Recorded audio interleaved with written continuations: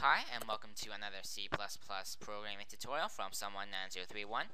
And in this tutorial, I'm going to be teaching you guys about dynamic memory allocation in C++.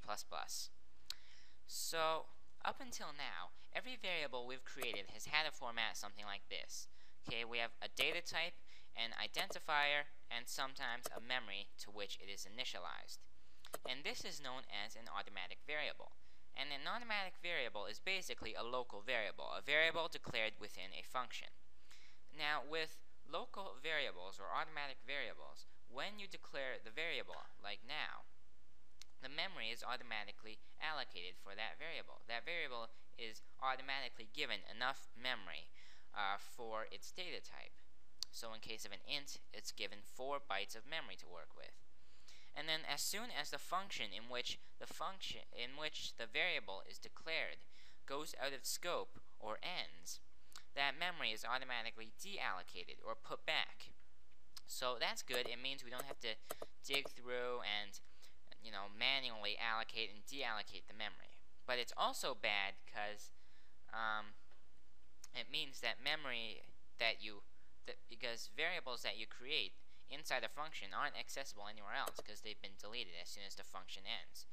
So there is a way that you can manually take charge of this allocation and deallocation process, and it's called dynamic memory allocation. With dynamic memory allocation, what you do is you allocate memory for your variable, not on the stack, but on the heap or free store. And memory allocated on the heap or free store is not freed until the program ends, so it sticks around. So the way to use a dynamically allocated variable is first you create a pointer, and then you name it just like any other pointer. And the reason why you need a pointer is because when you dynamically allocate memory on the heap, you have no idea where that memory actually is. It just returns an address, and you store that address inside a pointer.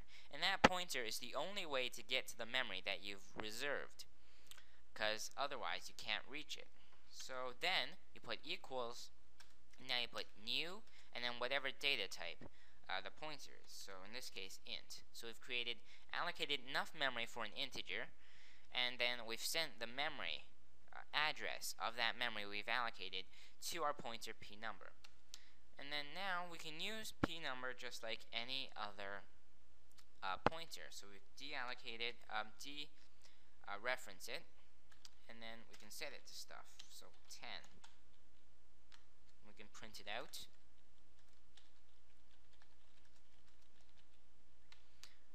Okay, so let's run the program right now and look at the output. And the output is 10, just as we expect. But there is something missing from this program, a very important thing that we did not do, and that is deallocate that memory back to the heap. And to do that, we put delete, so use the delete operator, and then we put the name of the variable, and that puts back the memory, or deallocates it. And so you might be wondering, okay, why do we need this? Our program back then ran, without a problem, without an error. And okay, the reasoning is, okay, say we have a function, and in that function we dynamically allocate a variable, say an integer. We allocate the memory for that integer. But then, okay, the function ends, okay, but that memory is still allocated to that integer. So the memory is allocated to the integer, but there's no way for us to access the memory that is allocated to that integer because the function is ended. But nothing else can use that memory because it's already used by something else. We just can't access it.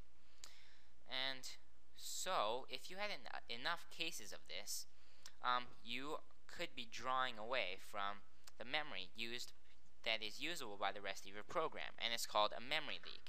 The memory basically just leaks out of your computer. There's less memory to work with for the rest of your program, and that's because you didn't put the memory back. And the only way to get that memory back is when the program ends and everything declared on the heap is deallocated. So that's why we use this delete operator, and that's to put back the memory.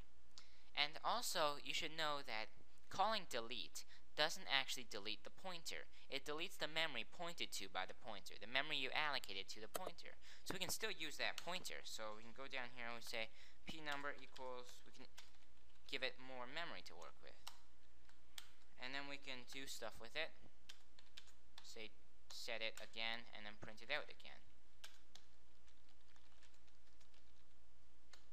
Okay, and then delete it again. And then let's print it out.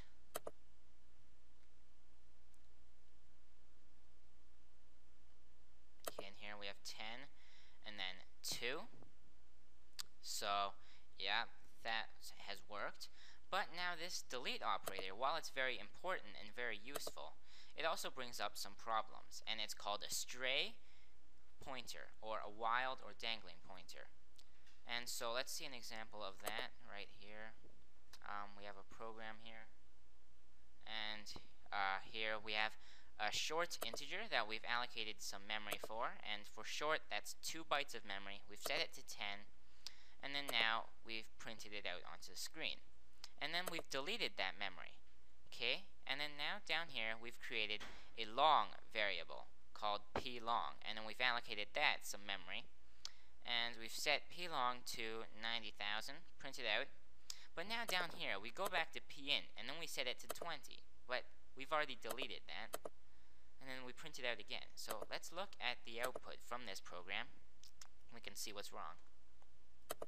Okay, so here pin is 10, as we expect. Plong is 90,000. Pint is 20. Okay, so that's worked. But now plong is now 65,556.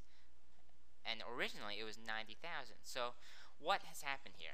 Well, what has happened here is we've created a stray pointer. So we've deleted the memory allocated to pint, but that pint is still existing.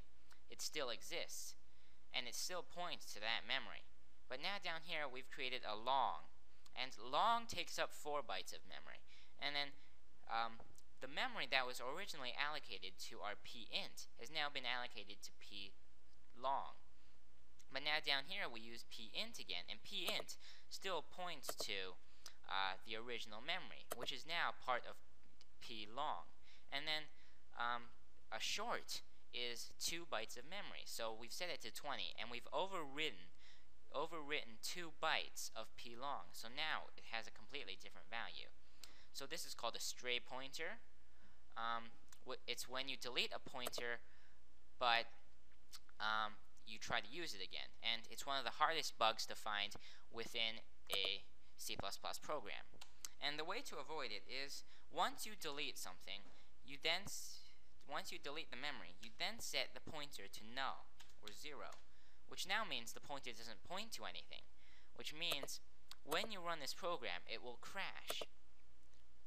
When we had it before, it might not necessarily crash. It might actually overwrite a part, like a system file. It might not have written plong. A system file might have been allocated that memory, and then we would have overwritten part of it, and then we could have crashed the whole computer. So that's why we set it to null, to avoid possible problems. It means the pointer doesn't point to anything, which means this part won't work. So that's basically it for dynamic memory allocation, and if you like this video, please subscribe, and thanks for watching.